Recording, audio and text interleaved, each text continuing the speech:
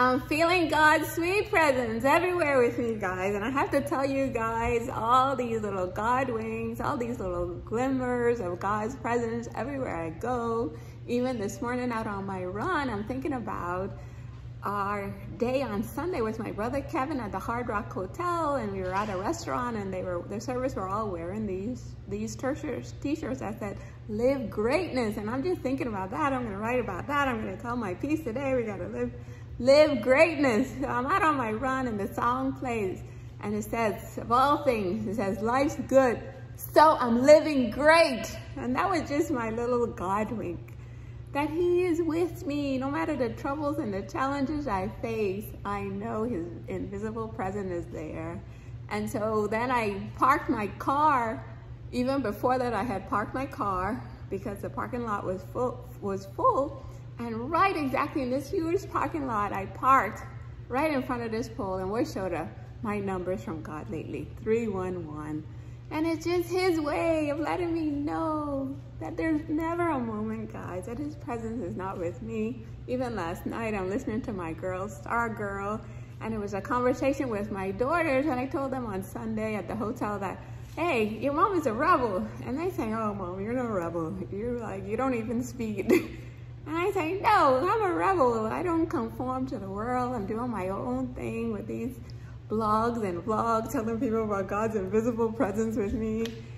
And can you believe Star Girl confirmed this? She said, you're a rebel. You don't conform. You're a trendsetter. It's like people follow you.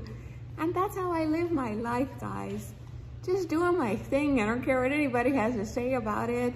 And just asking God, if I'm living my life pleasing to Him, am I following His will? What would He have me to do?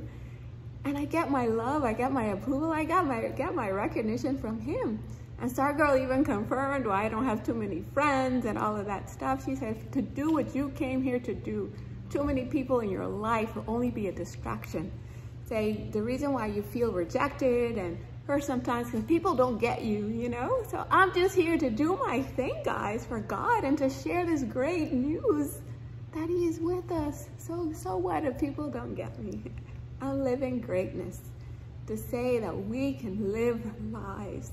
We can all be winners, knowing that we have God, we have His wisdom. Even yesterday, we had a situation with a car that needed repairs. And the mechanic gave us like this huge estimate, like $800 to fix the car. So I called my nephew, Jared. I said, Jared, that doesn't make any sense. Let's call around to different mechanics, tell them what's going on. So he just spoke to one mechanic and said, look, just bring the car to me. I don't think you need to replace that part. And can you believe the guy fixed the car, and we're on our way to pick it up for $140. So every aspect of my life, I just feel God. I just feel His presence with me, directing me, saying, Nick, do this, bring that car from that place, take it to this place.